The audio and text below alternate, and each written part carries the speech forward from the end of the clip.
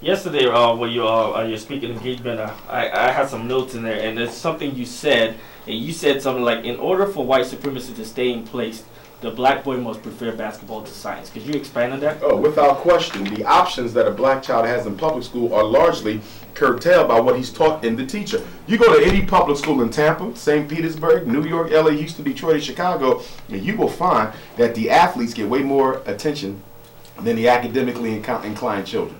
You understand? We worship sports even in school. So why would a black boy care anything about math and science when all the attention I get and everything the principal talks about, the teachers talk about, the parents talk about is football and basketball? We create these Negro children by exclusively giving them ideas about the future that are based on athletics and not academic pursuit.